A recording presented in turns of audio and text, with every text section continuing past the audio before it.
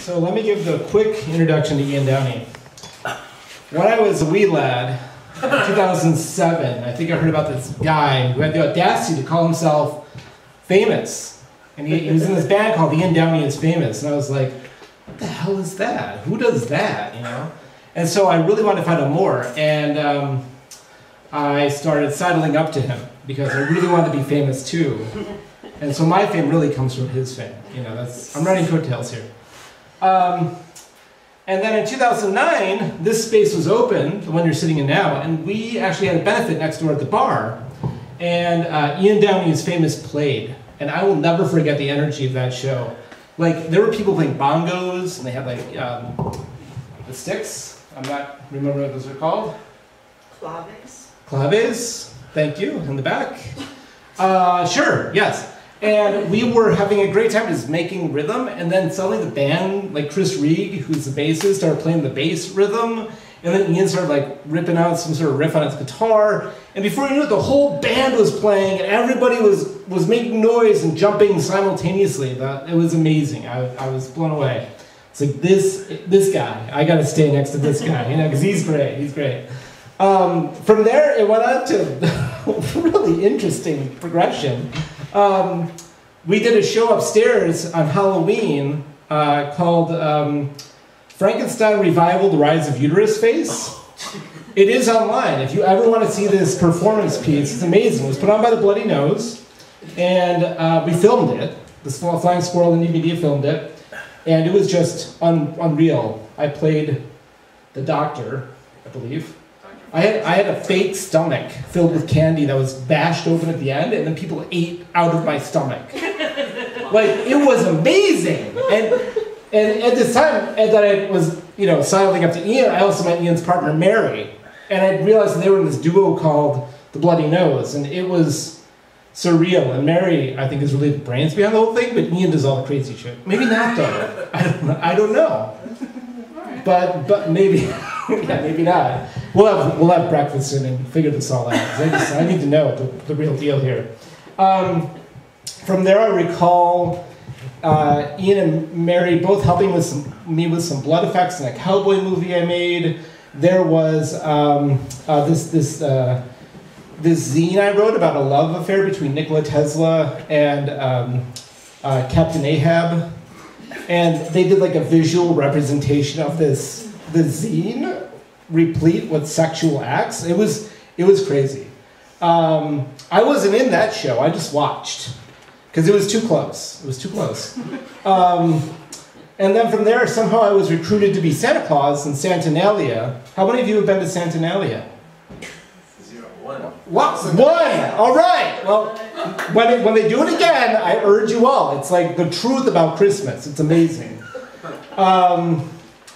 And there's like a ninja Santa Claus and like evil Santa Claus, and they're battling, and people died, and things exploded, reindeer crashed. I mean, the whole pageantry of it is just phenomenal.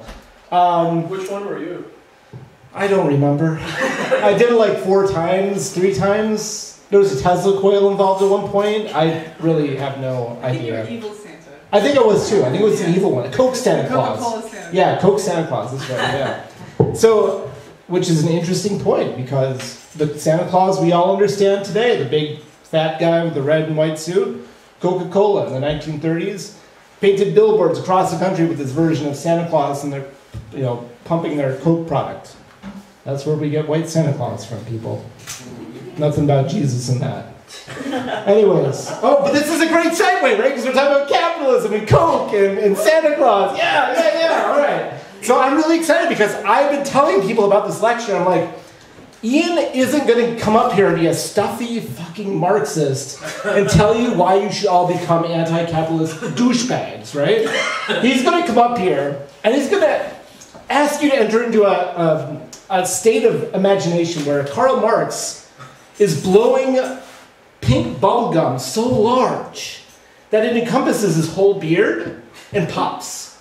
And then it's like, how do we get all that shit out of his beard, right? And this, as I understand it at least, maybe Ian is going to get up here and be like a Marxist tool and just lay it out for us why we need to become anti-capitalist, but from what I recall, in a conversation we had months ago, sometime when we talked about this, it was more about those paradoxes of Karl Marx and these sticky situations where you're not quite sure if you should actually believe what this man's saying, or you should. You don't really quite know. Is he exploiting workers? Is he a worker? Is he not a worker? Is he revolutionary? Is he counter-revolutionary? Well, Ian Downey is going to tell us the truth of all of this tonight. And I am so excited. I can't believe he's here tonight. This is great. So Ian, thank you so much for doing this. And without further ado, Ian Downey, everyone. Wow. Thank you. Thank you for that amazing introduction. I felt like it was in This Is Your Life.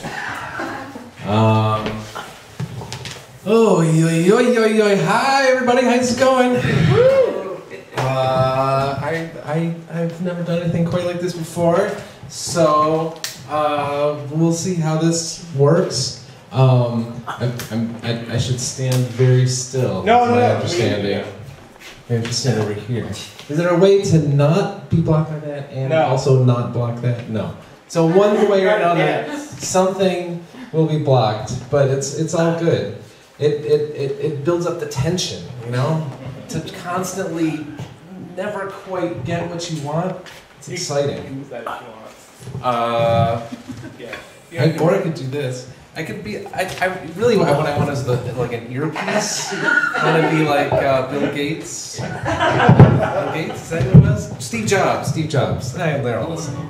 Yeah. Okay, so. Nice mic stand. Yeah. I could do the Steven Tyler, like, hang some ribbons from it. So, thanks again to Ted and Flying Squirrel. This is really exciting. I've got these notes here of what I'm going to write, what I'm going to talk about, and like, I was working on it at work, and so I tried to disguise it as like a memo, like for the actual work. So the first paragraph like looks like it's like a work memo, and then as you go down the page, it's suddenly about Karl Marx, and I have to like figure out where the actual real text of this actually starts. Ted asked me to talk about Karl Marx, which was probably a very stupid thing to do, but I guess you asked for it, I'm sure everything I say today is going to piss off everyone of every political persuasion and every position on every issue. So that'll be fun. And so who was this Karl Marx? So now, first of all, you notice born May 5th, 1818, 200 years ago today. Woo! So this is his birthday, and he kind of looks like, I was talking about Santa Claus, he kind of looks like Santa Claus. It would be great to be dressed in red, it would make a lot of sense, but I guess they didn't have color photography. So, we'll assume that was a red suit. And it was, so, who was this guy? Who was Karl Marx? Well, it's a tough question, because it's the type of question that the more you learn, the harder it becomes to answer that question. The more difficult and complicated it is. Because we all think we know who Karl Marx was, right? Everybody knows something about Karl Marx. We all get taught about Karl Marx in school. But, you know, this is, well, 200 years since he was born, a little more than 100 years since the Russian Revolution. So we're dealing with more than 100 years of, you know, there was the whole Cold War, and there's propaganda on both sides. You know, there was a very complicated system of propaganda on that side, and then a very complicated system of propaganda on this side, whatever that is. One thing that's very odd about that is that these two systems of propaganda, at least two, maybe more than that, resemble each other to a great degree. And they probably resemble each other more than they resemble reality. If you may say, well, let's talk about something as weird as reality. I mean, well, and there's a lot of aspects of our own propaganda that we learn in our society that people don't even realize. Like, for instance, people don't realize that we still live under the Communist Control Act of 1954. Signed into law in 1954, never taken off the books, made it illegal to be a member of the Communist Party. You get up to a $10,000 fine or imprisonment for 5 years or both. It's never been repealed.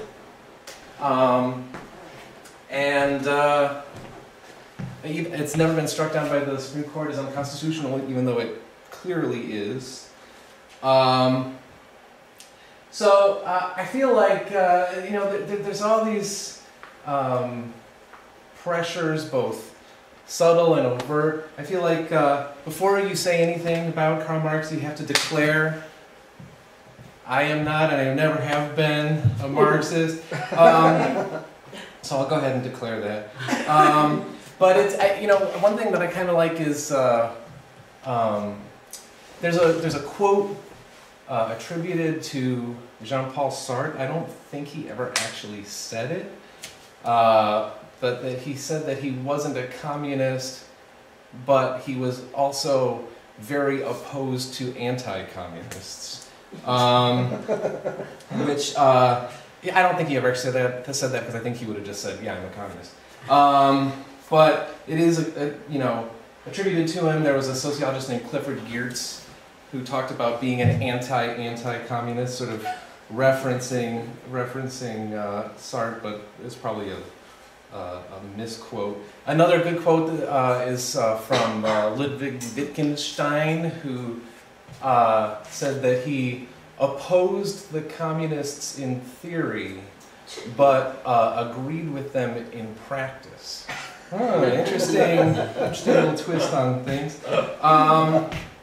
So I'm not going to get into the depths of Marxist theory here because it's bottomless.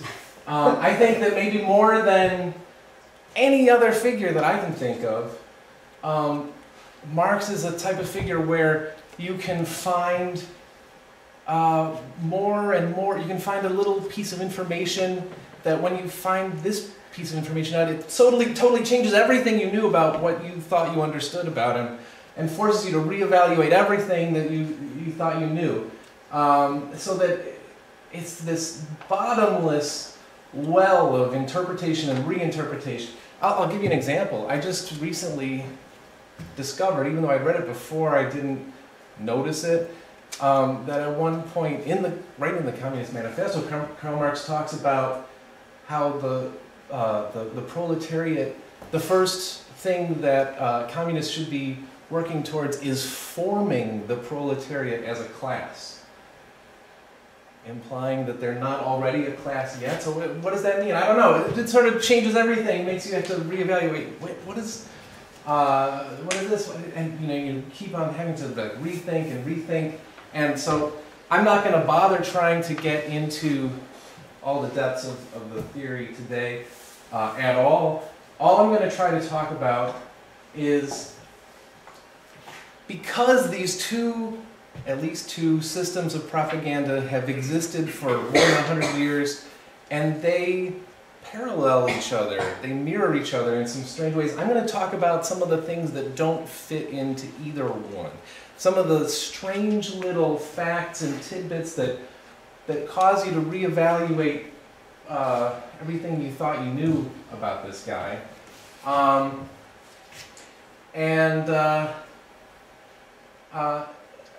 Because, okay, let's take, if you ask the random average person, for instance, what is communism?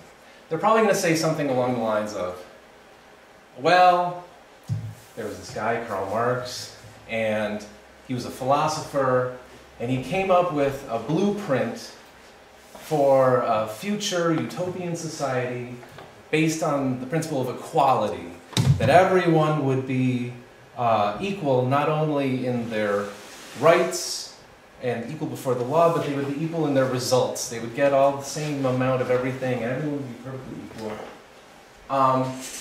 So the first thing, let's call that the standard ideology about Marx.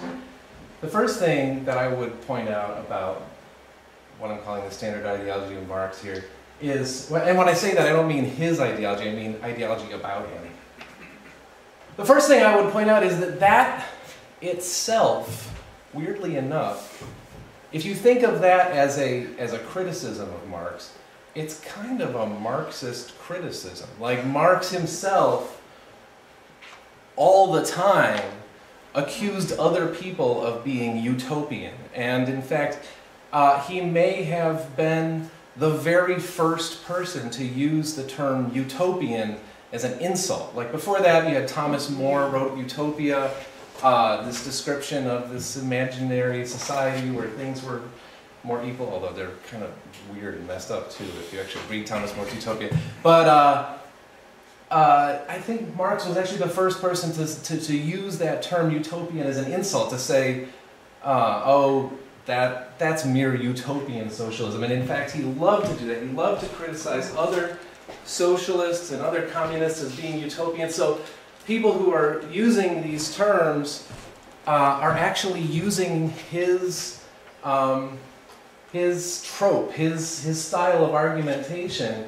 They're, in a weird way, they're kind of being Marxist without even realizing that they're doing it. So the first thing that's wrong with this idea that communism is this idea that Marx invented is that Marx didn't invent it. Not at all. Whoa, that's interesting. You can still see the previous slide. I don't know what's going on there. That's interesting.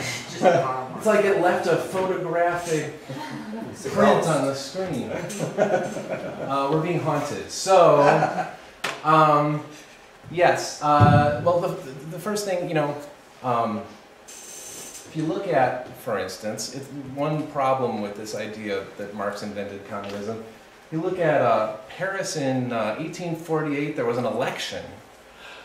The first election ever, I think ever, for president of France. And there were actually two different socialist or communist parties in France at the time. There was one called the Montagnards, who was led by this guy, Ledru Rollin. And then there was another independent socialist party with a guy named Raspail. Look how many votes they got. They got hundreds of thousands of votes. And they had never heard of Marx. The Communist Manifesto hadn't been translated into French yet. This was already a movement that was happening before Marx's works got translated into French. There were... Whoa. What's that? Someone's bowling. And I think they got a strike. Oh, no, that's fine. It's okay. I just didn't know what happened. Okay. France was really seen as the center of communism and socialism at the time. Germany, there really wasn't a Germany. Germany had not formed together into a single nation at that point. And it was sort of seen as a backwater. It was not seen as an important center of socialism. Partly because it had not developed industrially to the extent that France had. You can go back even further and talk about this guy. Well, actually, so the first person, Etienne Gabriel Morelli, he was the real first communist leader in France.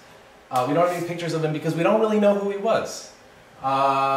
We have his writings, but most people think that this was a pen name, that he was just writing under an assumed name. Some people think that it was actually the philosopher Diderot, who was the leader of the Encyclopedists, which would be really interesting if that turned out to be true.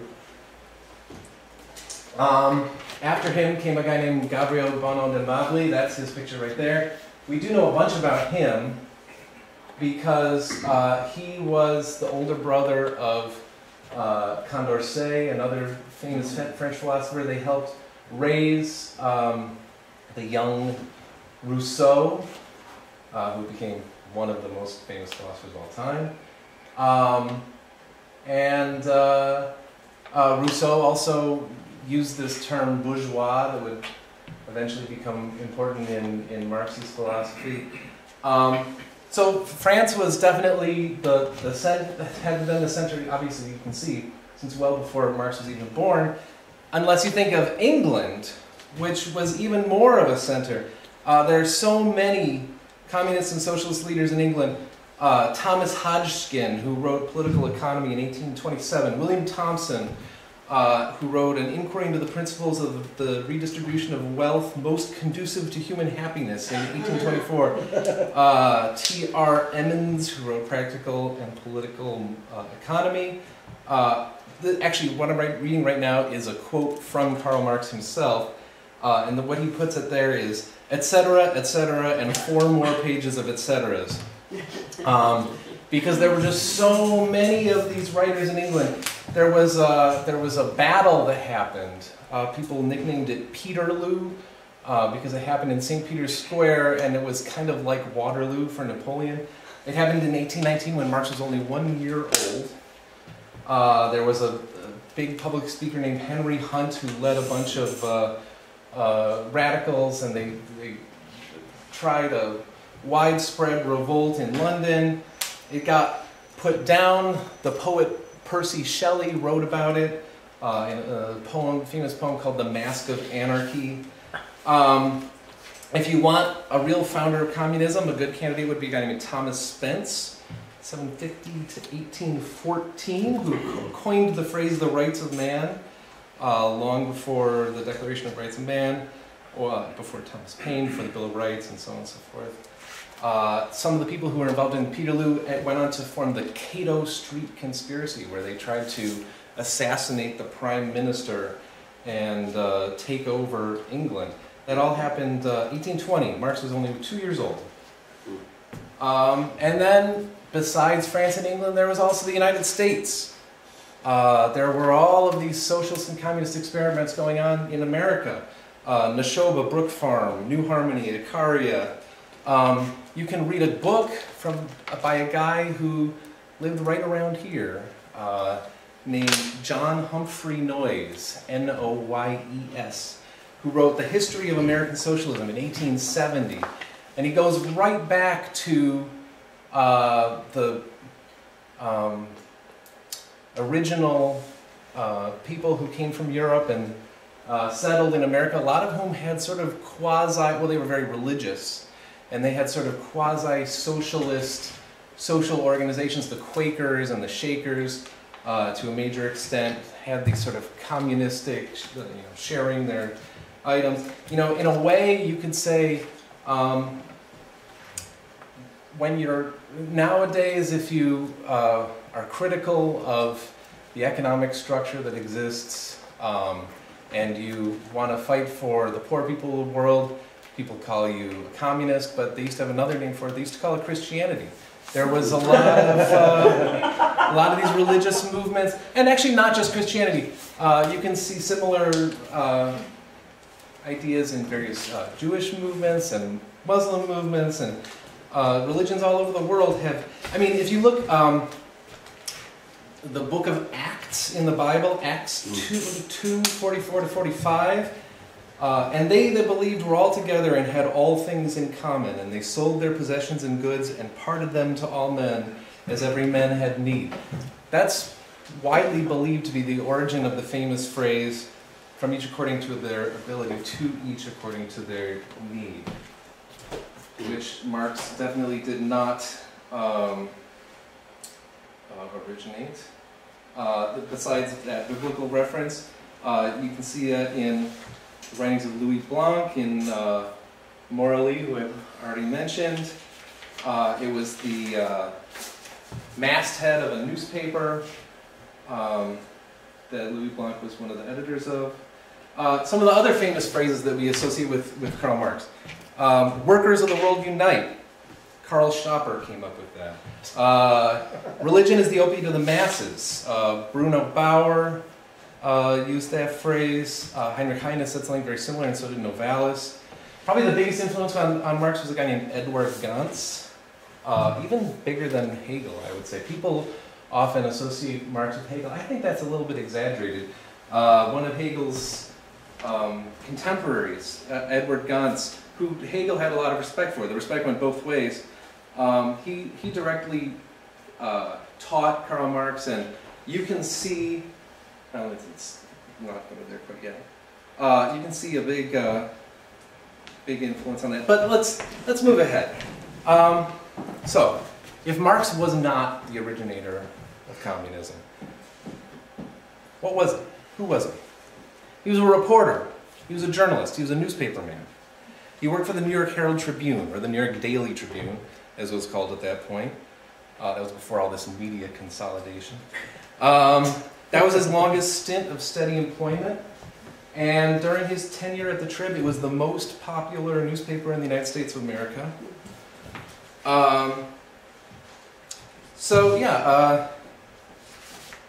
Sometimes I think people kind of kill the messenger. They blame Marx for, I'm being a little bit facetious when I use the word blame, for inventing communism, or they credit him for inventing communism. But that's like if you blame Wolf Blitzer for inventing Al-Qaeda.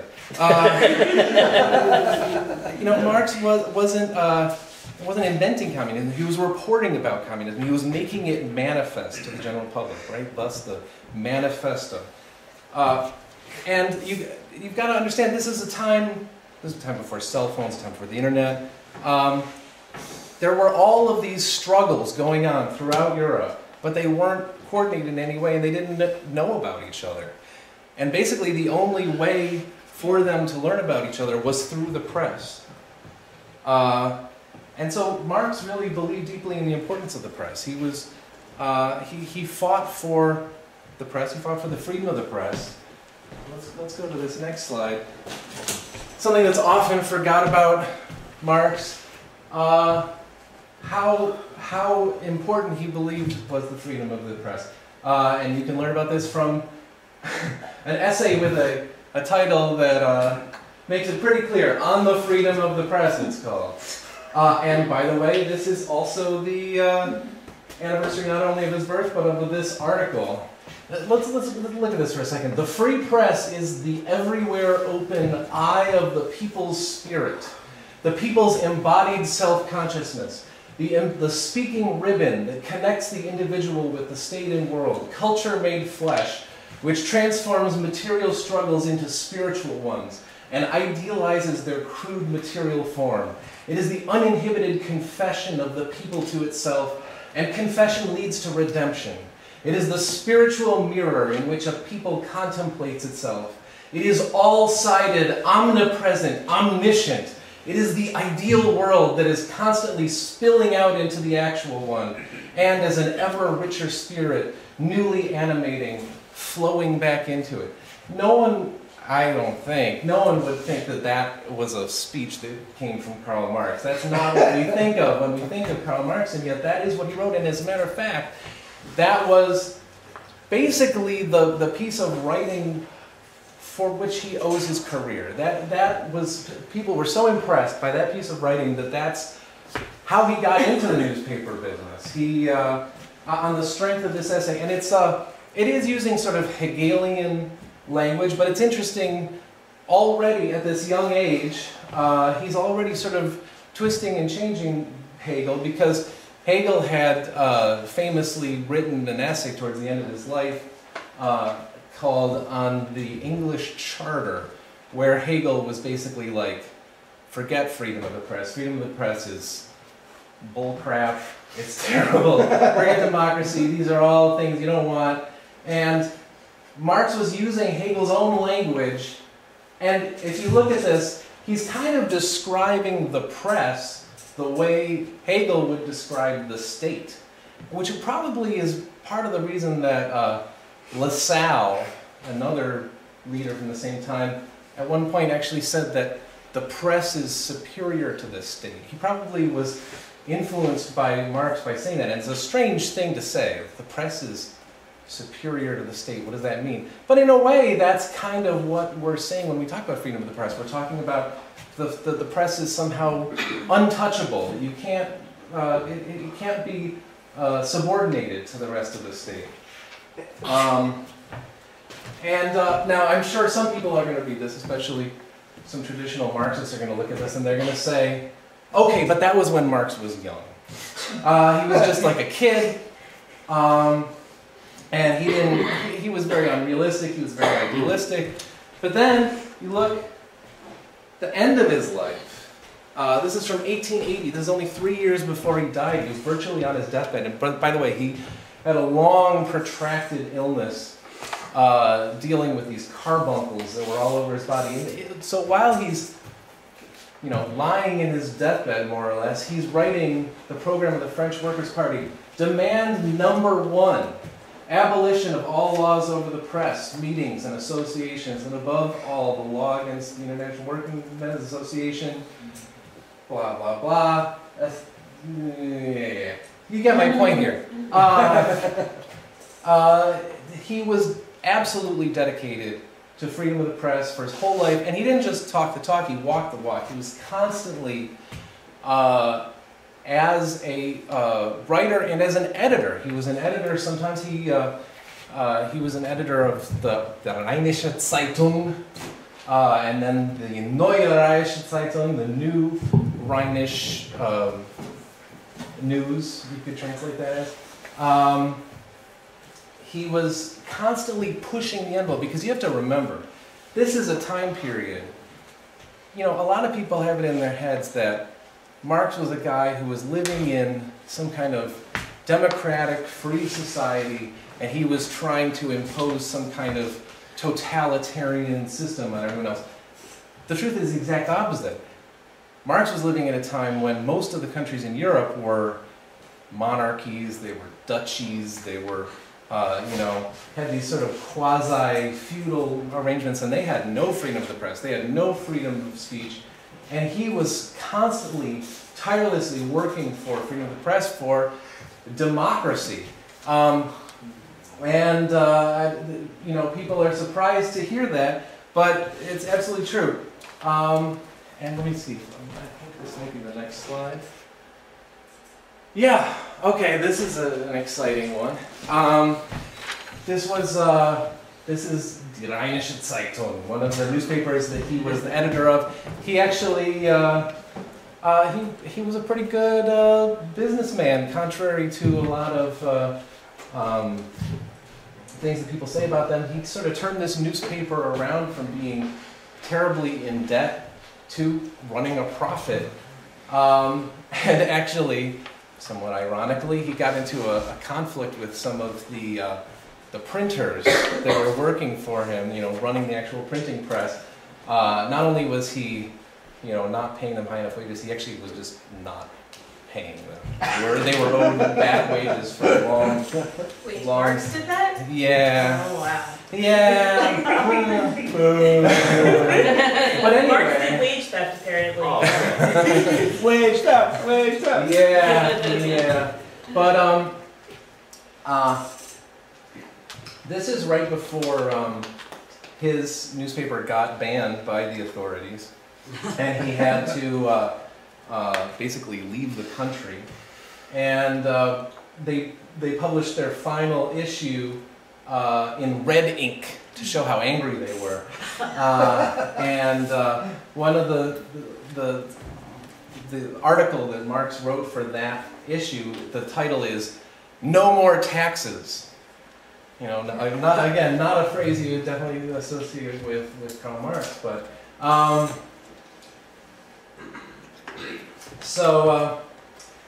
this another thing you'll notice here, Organ der Demokratie, organ of democracy.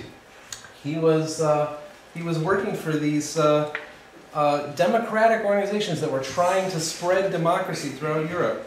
Let's see if I'm sort of skipping through my thing here, so I'm losing my place. But he worked for several different democratic organizations. There was one called, I believe, the Democratic Federation, I think. There were 3 of them that he worked for. And you don't think of him as fighting for democracy, but that's what he was doing for a lot of his life.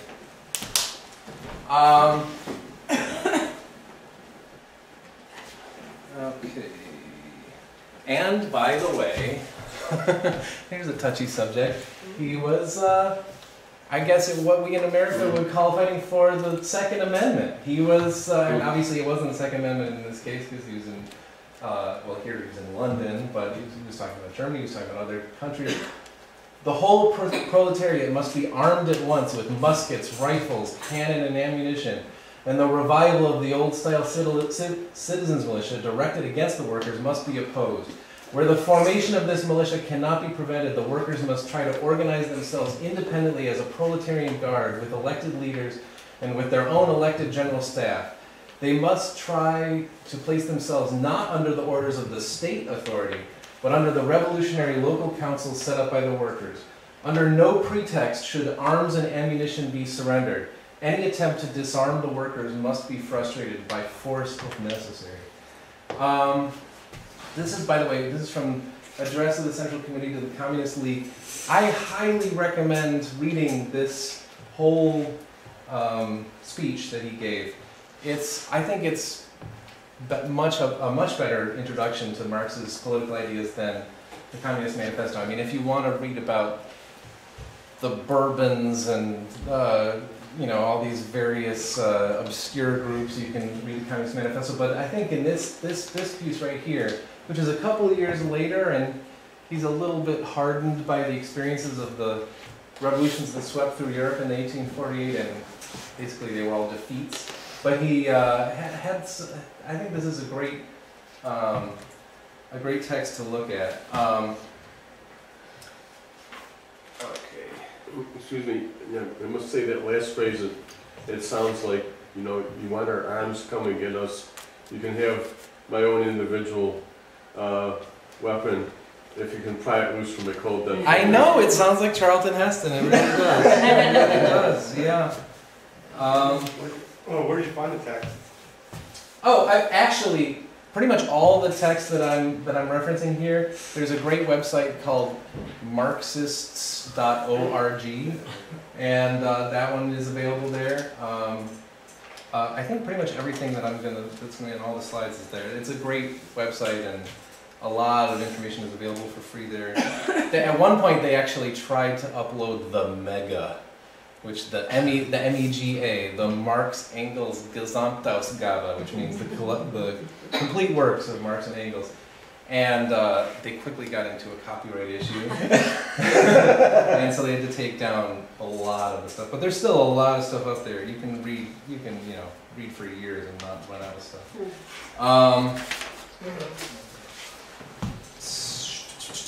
By the way, speaking of the freedom of speech, a lot of the current standards that we have here in America about freedom of speech come from court cases of Marxists and sometimes anarchists who, dared to defy what was considered acceptable speech at the time, and it went to the Supreme Court. The Schenck case is probably the most famous. That was where the phrase "clear and present danger" comes from. Also, Debs versus the United States. That's Eugene Debs, the socialist leader who ran for president.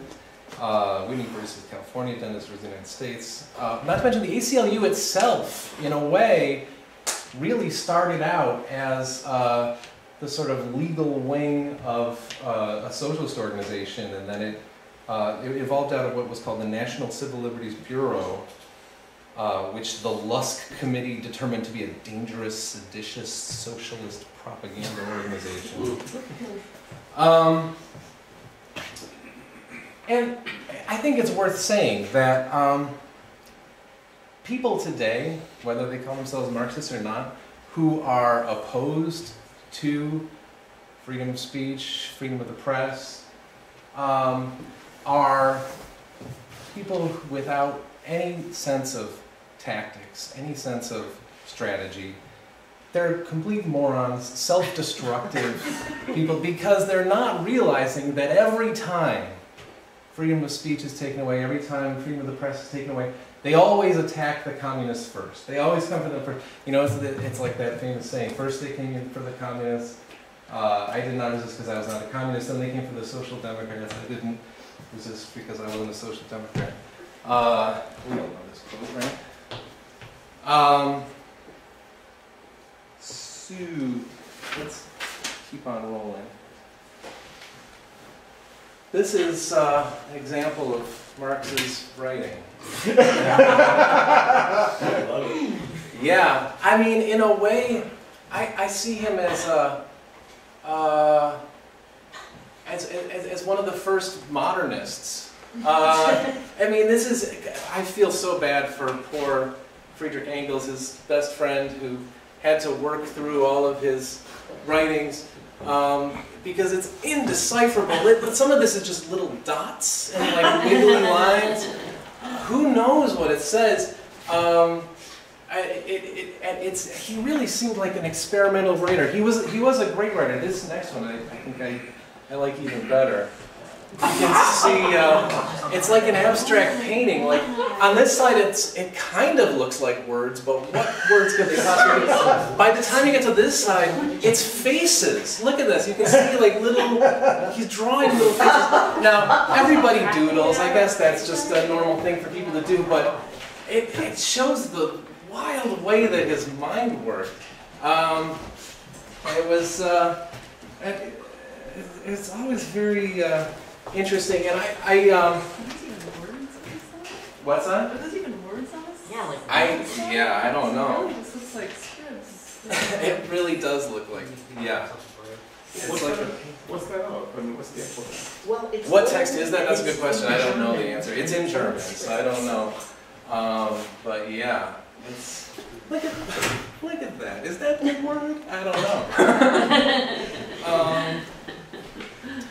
But he was like I said, he was a newspaper man, and in between writing all these newspaper articles, which, by the way, a lot of the articles that were credited to him were actually written by Engels. But in between writing these articles, he tried to write books. And I emphasize the word try.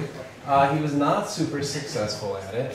He died basically penniless and unknown. Most people did not read his books.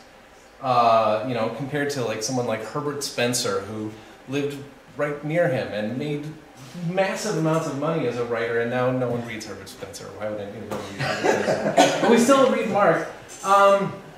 But a lot of his works were not well read during his lifetime, partly because a lot of them were not published during his lifetime. A lot of his writings were published after he died. And part of the reason for that is a lot of his works were not finished during his lifetime. He would have this pattern of, he would get really upset, he would get really angry, and then he would just start writing and writing and writing and writing hundreds of pages, and then he would slowly run out of steam, and he wouldn't be as upset anymore, and then he would drift away, and then that thing would never get finished or published. Until after he died, when poor Engels had to go through all of these crazy notes and try to compile them into books. They also, Capital Volume 1 was published during his lifetime in 1867, but it was not widely read. And in fact, Engels, he would sometimes pretend to be someone else, and he would try to get reviews of Capital into magazines and newspapers, pretending to be other people, and he didn't think that people would believe him if he gave positive reviews, so he would make up these negative reviews of Capital Volume 1 just to try to get people to start reading it.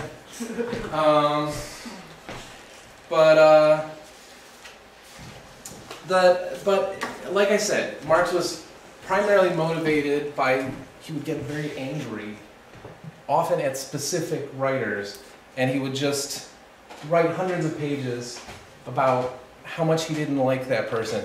And he would, you know, when I said before, partly facetiously, but partly truly, that he was merely reporting on communism, that this was a movement that had already started before he came along. Which is what Engels always claimed, by the way, that he claimed that this was that something that had started spontaneously among the workers. Oh, we've got our bubble gum! Nice.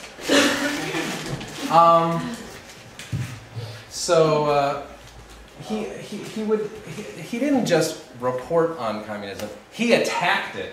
He was constantly attacking everyone on the left. He was attacking all the socialists. He was attacking all the communists. He was attacking all the leftists. He was attacking all the liberals. He sort of methodically went through his whole life. If you want to read some really vicious takedowns of socialism, Marx is your guy. You will find no better attacks on socialism anywhere. And the reason that he was really good at it, and the reason he was so good at it, this is a term that comes from Hegelian philosophy, this idea of immanent criticism. You know, instead of, when you watch these TV talk shows where people are debating, usually the two people are like talking right past each other. They're not really engaging each other in any meaningful way because they're starting with fundamentally different values. And so they aren't really engaging in any meaningful argument. But he was engaging in an immanent criticism. He was attacking communism from the perspective of communism. He was attacking these other writers on the basis of their own values. And like I say, he methodically went through all these different... He also attacked Marxism. Absolutely. Right. So he started off, he was, like I said, he was a student of Edward Gans. Edward Gans actually never got criticized by Marx. He was very lucky because he died. He died young, and so Marx just left him alone and respected his memory. Then he became the protege of Bruno Bauer. And then they had a falling out, and he attacked Bruno Bauer. The famous, sketchy essay on the Jewish question is in part Marx repudiating the ideas of Bruno Bauer, who later on went on to become an extreme anti-Semite.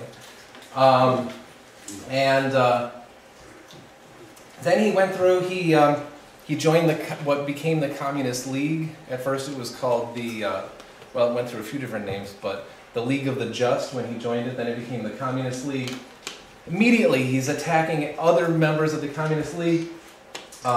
He wrote a lot of things against a guy named Krieger, who was actually an American socialist while he was in it. Then there was a big split between what became known as the Schopper-Willich faction and then Marx and Engels faction.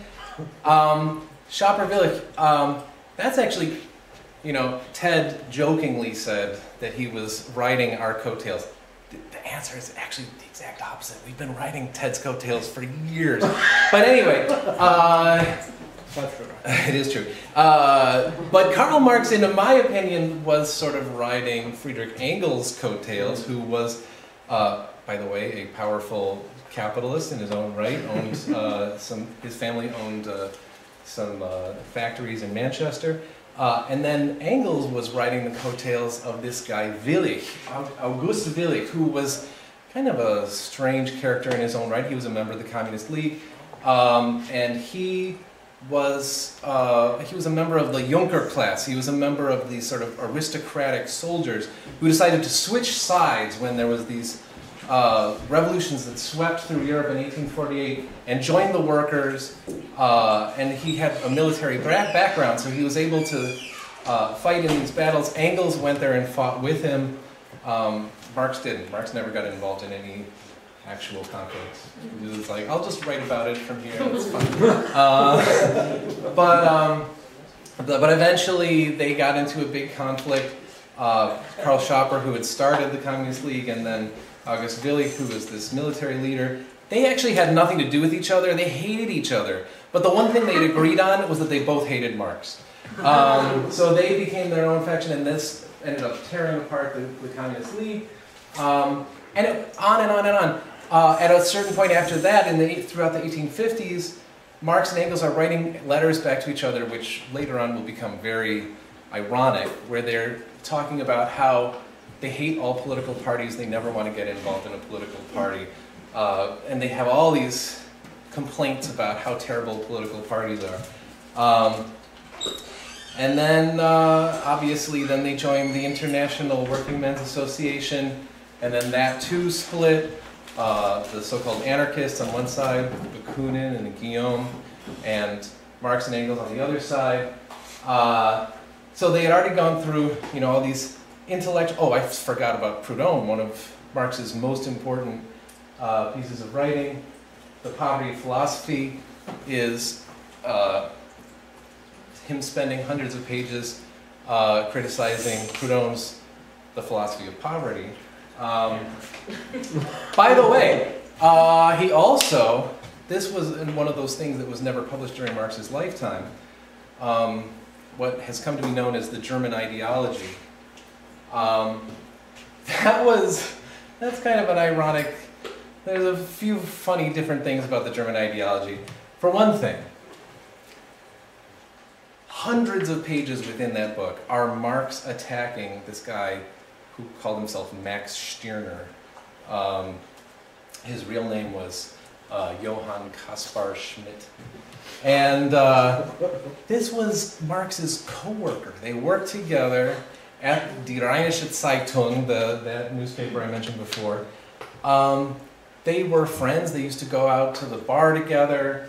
And meanwhile, Marx was writing hundreds of pages, much longer than anything. If you put Stirner's works, like his complete works, together, Marx's criticisms of Stirner are like hundreds of pages longer than all of Stirner's writings. And can you imagine that? Can you imagine going to work and there's a guy who's like kind of your friend and you go out drinking together and he's been writing this manuscript of hundreds of pages about what a jerk you are? Like, it's kind of mind-boggling. But like, then we get to Capital, where he's attacking, I'm letting this stuff get ahead of me, but yeah, that's probably the most shocking slide. He was, but with Capital, he was attacking, in fact, the subtitle of Capital is Critique of Political Economy, and there was a book that had been written earlier called Political Economy by Mill. Is it James Mill or J.S. Mill? J.S. Mill. And to a large extent, that book is a criticism of these other major economists, many of whom were sort of liberal economists at the time, many of them were utilitarians. So he had already gone through, he had already attacked various communists and socialists, and then the anarchists. Now he's attacking the liberals, and like you said, he finished by attacking Marxists, saying, "I am not a Marxist," famously, because of a guy named Jules Gued, one of the members of the French Workers' Party, which I showed you the preamble of their manifesto before that, who was calling himself a Marxist. Marx didn't like the stuff that guy was into, and so he's like, one thing is certain, I am not a Marxist. But yeah, so some of his criticisms are really great. Some of them are brilliant. He often has just the most vicious and yet accurate way of just slicing through a lot of these intellectuals, just destroying them, and it's often really funny. That's what really makes it great, is that how funny he is. If you ask me, my politics are whatever's funny, that's correct. So just always go with the funny thing.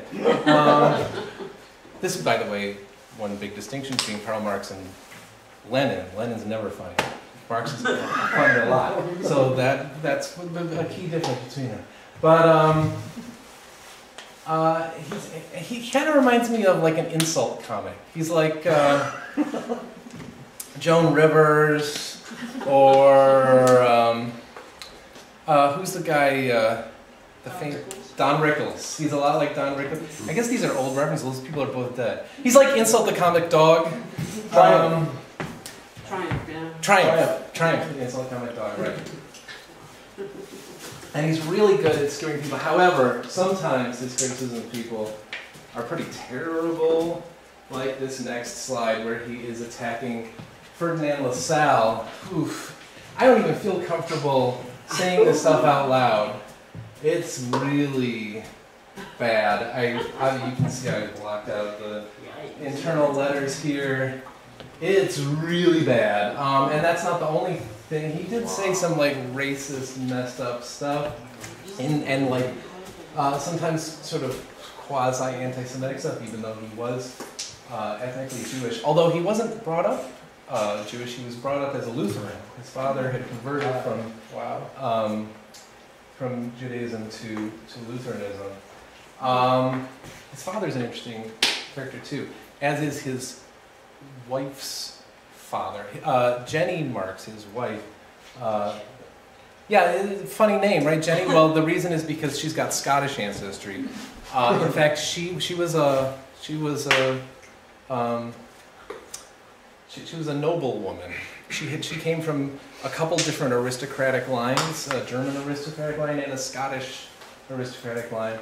And her father was like a second in command in the Prussian army, and became sort of like a really important minister to the Kaiser, I guess. So sort of like a prime minister-ish person. And they're interesting. They're all kind of weird connections. By the way, Marx, his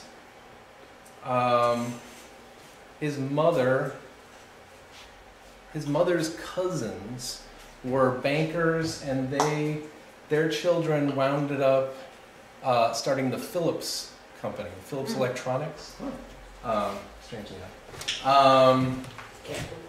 He also, not only did he have these like sort of messed up racist things to say, but sometimes he would say some surprisingly nationalistic things. Engels and Marx both, especially early on in their lives, had some very nationalistic things to say. In fact, the Rheinische Zeitung, the magazine or newspaper I mentioned earlier, at one point Engels was writing about it in retrospect, decades later. And he's talking about, we had two main things we were fighting for when we started that newspaper. One was the unification of Germany, and the other one was war with Russia. We wanted Germany to unify and fight against Russia. By the way, Russia, this is an important point. Marx was obsessed with Russia, hated Russia. He considered, Marx thought very much in geopolitical terms. This is before geopolitics was even a word, but he considered Russia to be the center of European reaction, so of the right wing. Of course, this is in the time of the Tsar, and it's true. The Tsar was sending out sort of secret police and secret agents throughout Europe, trying to influence other countries and push them in a right-wing direction. But Marx actually, this is another one of those books that wasn't published until after he died, a book by the title of The Diplomatic History of the 18th Century and Its Secret, which is really kind of like a conspiracy theory on Marx's part. And Marxists usually don't talk about that book, and for good reason. It's an odd book, and some of his complaints about Russians, you can understand. Obviously, he got in this big conflict with Bakunin, the anarchist leader within the International Working Men's Association. And at first he thought that Bakunin was some kind of agent working for Russia, which is at least kind of plausible. Wrong, but plausible. But in that, the diplomatic history of the 18th century and its secret, he actually accused the Prime Minister of England, William Gladstone, of being a Russian agent, which is bizarre.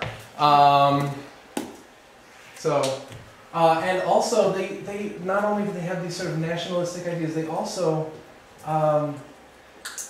there's a guy, Wilhelm Liebknecht, who was one of their closest associates. But again, it's kind of like the closer you were to Marx, the more likely he was to criticize you. And poor Wilhelm Liebknecht was like fighting hard for Marx for a long time. And meanwhile, Marx was writing these letters saying, little Wilhelm gets stupider every day. And in fact, also, by the way, he probably also had some negative things to say about Engels himself. We don't know what they were because Laura Marx and Eleanor Marx, his daughters, burned them after he died. So, I don't know, he was a grumpy guy. He was a curmudgeon. He kind of reminds me of Ed Asner from the Mary Tyler Moore show. You know, where he's like, How old are you? I'm too old. You got spunk, kid. I hate spunk. That's how I always picture Marx. Let's just keep going here. Yeah, let's talk about some of Marx. He wrote these very, very, very, very complicated books. You know, his great work is Capital, Das Kapital. Like I said, only the first volume was published in his lifetime. The second volume was published not long after he died. The third volume, he actually started working on the third volume. A lot of the stuff that wound up as volume 3 was stuff that he worked on first. And as he was writing it, the basic idea of that was this law of the tendency of the rate of profit to fall. It's a mouthful. He thought that the rate of profit was bound to fall, and he was explaining why he thought so and why capitalism was going to collapse. Hey. And then as he was writing that, he started to realize that he had to sort of rethink some of his fundamental assumptions right from the beginning. So that's when he started writing what eventually became Volume 1, and he started thinking of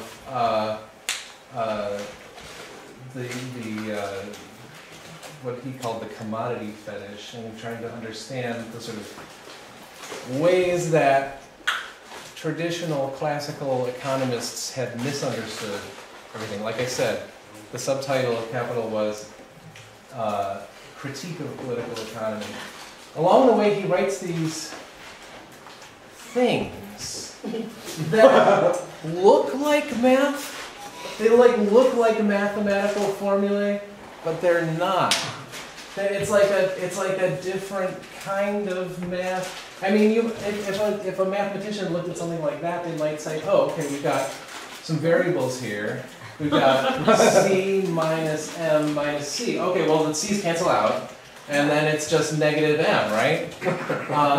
No, definitely not. Those dashes are not minus signs. But what are they? I got into a debate online one time that went on for hours about what do these dashes mean? And then you get symbols like this, diagonal lines going up and down. That's not math. What is that? It's almost like a molecular diagram. He had a very odd way of describing things, and in fact, let me get out of this PowerPoint presentation. I want to show you something really fun and cool. So is this appropriate for infants? At one point, Marx actually tried creating his own kind of calculus. He's like, I'm going to start a whole new kind of calculus. And this form of calculus was based on the division by zero, which if you know some math, you know, like, ooh, what? Yeah, so... They say, like, the immortal science of communism, they're talking about this? Yeah. Yeah. It's some pretty wild stuff. You can... This is another thing that's available on Marxist.org. You can read this whole... yeah, so you can see 0 divided by 0. Somehow he thought that the differential was actually 0 divided by 0, which equals 1 somehow. It's some wild stuff. Alright, I feel like I have been talking for a long time. But I guess what I want to sum up with is a couple different things. First of all,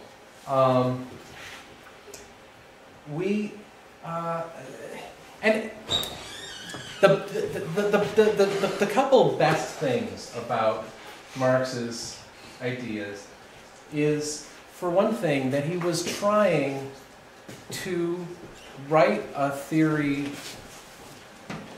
of understanding capitalism that was not based on morality, which that was unusual for his time. He was a real innovator in that sense. You can kind of see some of the influences on him in that sense. His cousin, Heinrich Heine, who was a poet, I think influenced him in that way. Also, that guy Max Stirner that he wrote hundreds of pages about what a jerky is. Yeah, he would never admit that Max Stirner was any kind of influence on him, but I think he probably was. And that made him significantly different than almost all of the socialists and communists that came before him. In fact, one of those English socialists I mentioned earlier, I think it was a guy named Blaine, if I remember correctly, wrote a book called Moral Economy. And that's how they generally saw socialism. It was a way of making the economy moral. Marx saw things exactly the opposite way. He wanted to take morality out of the equation. The other thing that I think is valuable and interesting about Marx's work is, and it's directly related to that first thing, was that he wanted to understand the material basis underneath the ideological superstructure, so that most of our discussion about politics happens within this ideological superstructure, but he thought that the basis of that in the material world was what we really needed to talk about. But even that, I think he didn't get quite right. Although you can see towards the very end of his life that he was moving in a direction which I think would have been a better direction, and a direction that people can still go, which is, for some reason, Engels is sending him all these letters saying, did you finish this chapter? Did you finish this chapter? We need to print some of this stuff out. My publisher is getting mad at me. And Marx is like, yeah. I just need to do this research really quick. Let me just spend a couple weeks doing this research. Let me just do this. And for some reason, he gets really involved in soil science. He starts really investigating the sort of what we would now call earth science. And I think that he was headed in the right direction, because ultimately the material basis of society is not economics, it's really ecology. And the other benefit of that is that ecology is a science with some really solid evidence that you can go out and prove pretty convincingly. It's interesting, Marx got really involved in this critique of political economy. The people that he was criticizing, these sort of classical economists. By the way, one thing that you'll hear all the time especially from right-wing people, is that Marx didn't understand Adam Smith. He didn't understand the law of supply and demand and so on and so forth. That is complete bullshit. Marx spent decades reading Adam Smith and reading David Ricardo and had very, very detailed, and by the way, those people said different things than we think they said. A lot of the ideas that we think of as being socialist ideas, you can actually find them right in Adam Smith. But by the time Marx was writing Capital, he was, a lot of that classical economics had sort of fallen by the wayside, and the new so-called marginalist economics had appeared and gradually became the dominant form of economics. So we need a new theorist. We need someone who will, and by the way, this is the phrase that Marx himself used to describe what he was doing. He talked about, and there's a couple different ways of translating it, the relentless criticism of all that exists. Another translation is the ruthless criticism of all that exists. And that was something that he wrote in a letter when he was describing how he wanted to start a new newspaper. This is what we're going to talk about. We're going to talk about the relentless. And by the way, take this with a grain of salt, because I don't trust it anytime somebody says, here's what Karl Marx would have thought of this happening today, because who knows? Who knows how he would have changed? One thing about him is that his mind was constantly changing. He was constantly absorbing new information and constantly transforming what he thought about things. But I think it's safe to say that a lot of the leftist experiments of various kinds during the 20th century, he would have been the first to criticize them. And the reason that he would is, the reason that we can tell that he would have is because he was criticizing the experiments they were doing in the 19th century. A lot of people forget that there were socialist experiments in the 19th century, and he was ruthlessly, relentlessly critical of them.